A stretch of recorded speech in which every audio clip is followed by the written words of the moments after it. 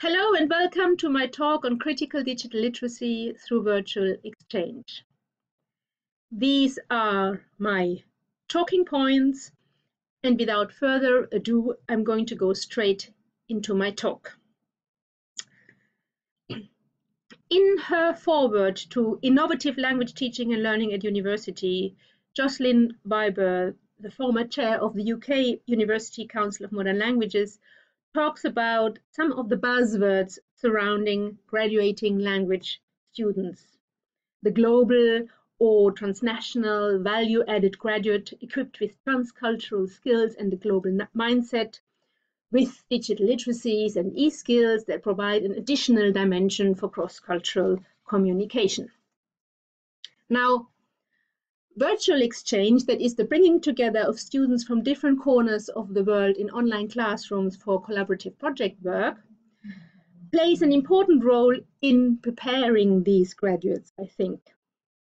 Online intercultural exchanges, virtual exchanges, as O'Dowd and Lewis 2016 remind us, lead to the development of foreign language and intercultural communication skills, which students need to be able to gain for employment in a globalized labor market. In addition, they say, illiteracies and e-skills are developed through asynchronous tools and synchronous tools, which enhance the ability to communicate effectively in a foreign language and at distance. Now, I do not agree with the way of conceptualizing illiteracies or digital literacies development in and through virtual exchange as in addition.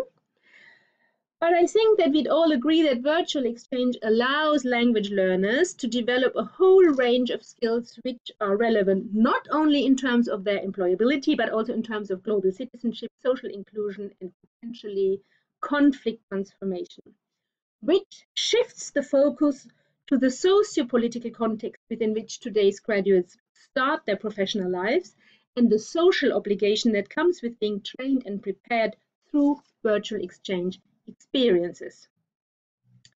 Now, within the set of skills we claim learners develop through virtual exchange, I'm particularly interested in digital literacy and the role it plays with regard to agency. And I mean agency in the sense of Paulo Freire's critical agency and consciousness. That is the understanding of one's power in relation to another's power, the balance of fairness and equity in order to avoid and resist oppression, both being oppressed and oppressing others. And I also mean agency in a more stricter SLA sense, in the sense as Van Leer and others have operationalized the concept, namely the individual socioculturally mediated capacity to act, mediated by, for example, structures and tools. In our case, the sites, online sites, tools, and applications we use in virtual exchange. Let's come back to digital literacy. It's a very broad and elusive construct, which is why it's actually quite difficult to grasp and even more difficult to teach.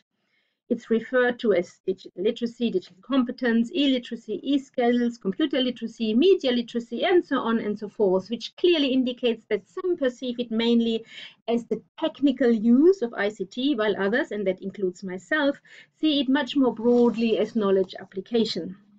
The new media consortium frames digital literacy as the critical and practical understanding of digital technologies in sociocultural settings where people are creators as well as observers. And they define digital citizenship as the responsible and appropriate use of technology, including digital communication, digital etiquette, health and wellness, digital rights and responsibilities. In the UK, so closer to home for me, one of the most cited efforts to develop a comprehensive framework for digital literacy comes from the work of JISC. They offer a slightly simpler definition, the capabilities which fit an individual for living, learning, and working in a digital society. Keep the word fit somewhere at the back of your mind. I'll come back to that later.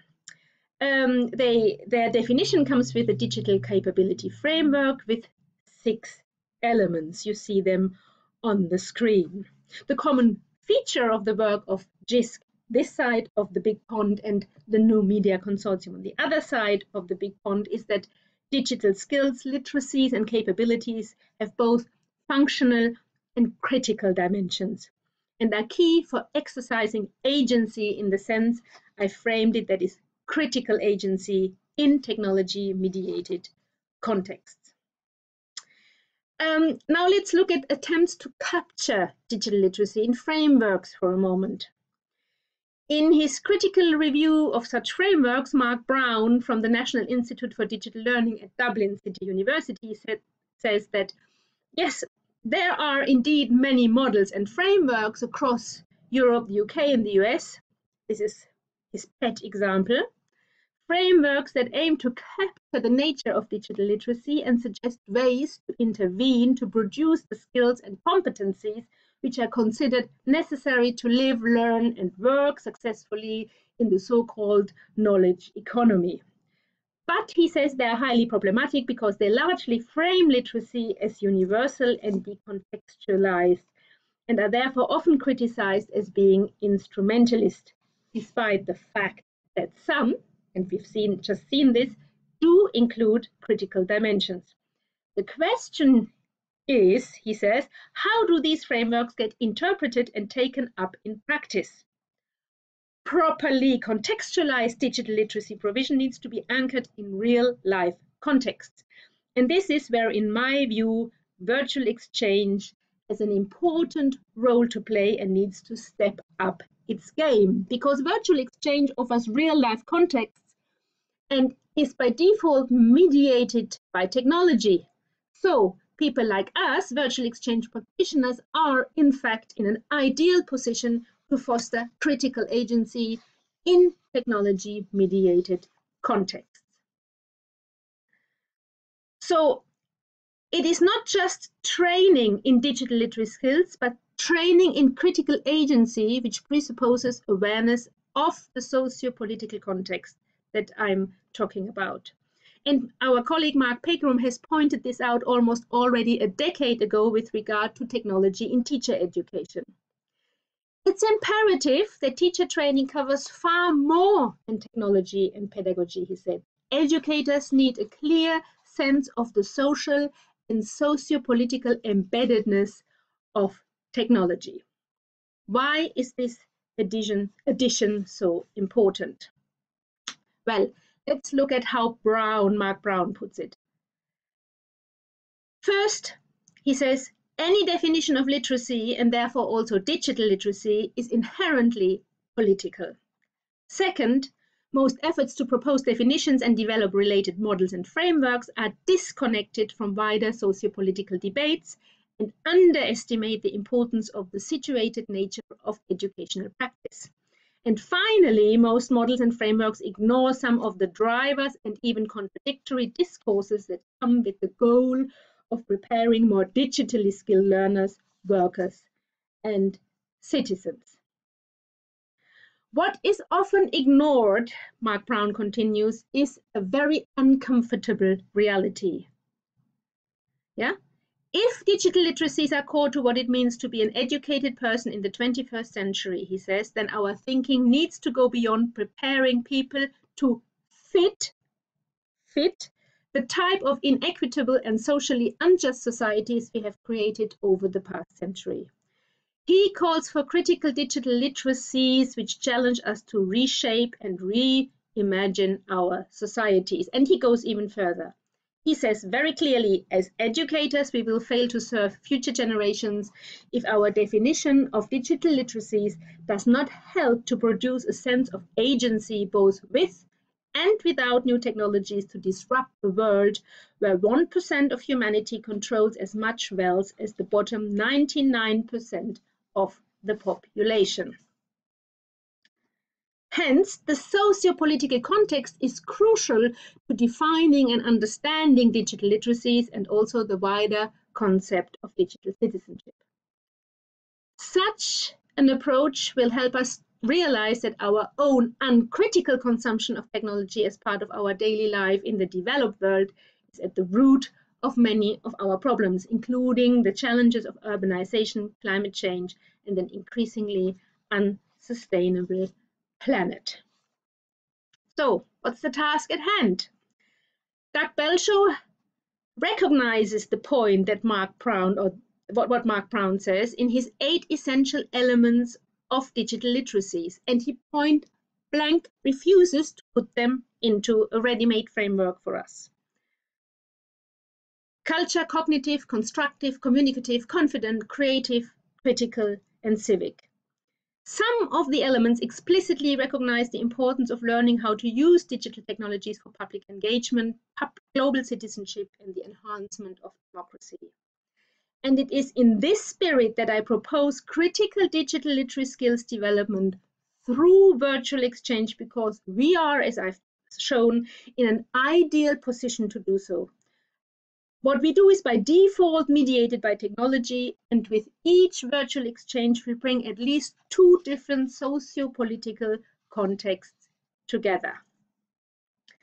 And the project I'm currently involved with, the EVOLVE project, EVOLVE standing for Evidence Validated Online Learning Through Virtual Exchange, has set itself exactly this goal, or let's say one of its goals is to use virtual exchange to foster critical digital literacy among the participants.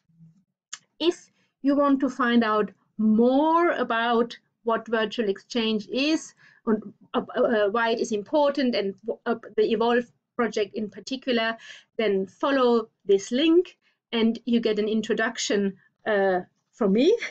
I've been interviewed for the project, and within the project we use an e-portfolio for students to document their cooperation and conflict resolution skills through virtual exchange, and also the development of their critical digital communication skills through virtual exchange.